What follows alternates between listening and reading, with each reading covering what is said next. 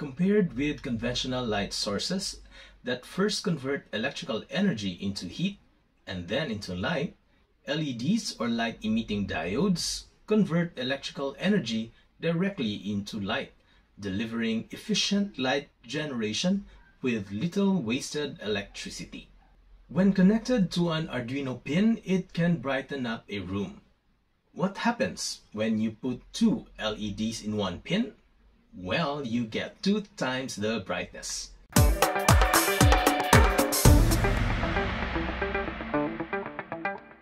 Most common LEDs require a current rating of about 10 to 30 milliamps, with 12 to 20 milliamps being the most common range.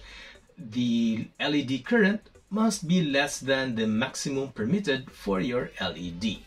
For standard 5mm diameter LEDs, the maximum current is usually 20 milliamps or 20 mA, so 10 milliamps or 15 milliamps are suitable values for many circuits.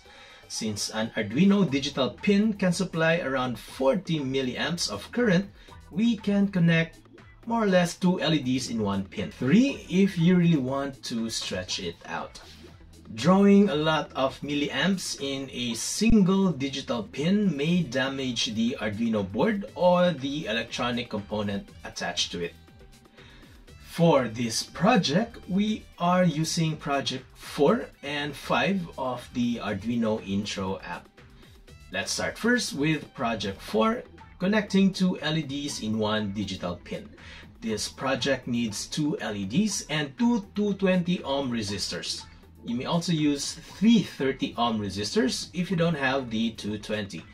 330 ohm resistors have the colors orange, orange, brown.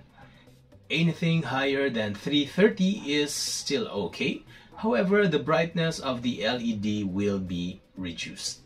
Now, don't use resistors lower than 220 ohms as it will let more current pass through the LED, which is more than what it is rated for. Supplying too much current to the LED will damage it. For the breadboard, the objective is to connect the positive sides of both the LEDs into just one digital pin. This will let us save some digital pins that can be used for other components. We will borrow a simple trick we learned from the Running Lights project to connect the positive sides. The trick is to connect a jumper wire from the positive side into one of the power rails. Although there are other ways to connect the two sides, this method will show us how the power rails on the edges of the breadboard are connected as compared to the terminal strips at the middle part of the breadboard. So in this project, we will connect the positive sides to digital pin 9. Again, the negative sides go through a resistor before it goes to the GND or ground pin of the Arduino. This is similar to our Running Lights project. Now on to the code. If you look closely, the code is similar to our blinking light code, which is exactly what we want to happen. The difference here is that instead of only one LED blinking, we now have 2 LEDs blinking at the same time. What we modified here is really on the hardware or the electronic side of things. So basically, we declare a variable for digital pin 9. Then we set that pin as an output pin inside our setup function. And in the loop function, we just turn on pin 9, and after 1 second, we turn it off. We wait for another second before we turn it on again. And this goes on in a loop until there is no more power supplied to the Arduino board. Now let's go to the next project, the 4 LEDs in 2 pins. By now, you should have an idea already of how to make the connections in the breadboard.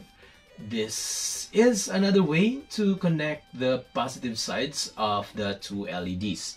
We just connect the 2 sides using a jumper wire, and with another wire, connect them to digital pin 9. What we do next is just to replicate what we did with the previous pair of LEDs. Only here, the jumper wire is connected to pin 5. Perhaps an important thing to remember here is that there should be a resistor connected to each LED.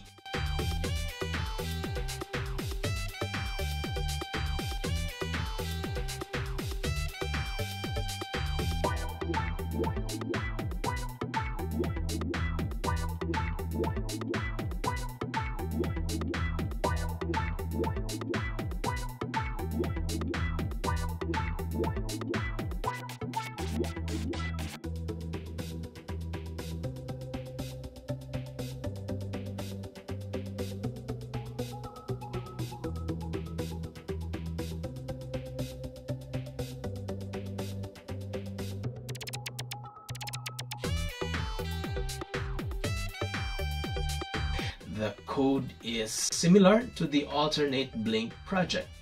So again, we declare two variables on top, one for each pin.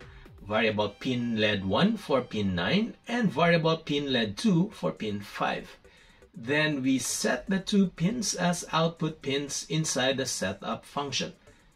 Inside the loop function, we first turned off pin LED 1 by giving it a low value, and we turned on pin LED 2 by giving it a high value. This state stays for 1 second as indicated by the delay function with 1000 milliseconds. After the delay, pin LED 1 is then turned on while pin LED 2 is turned off. A delay of 1 second is again written before it goes back to the top of the loop.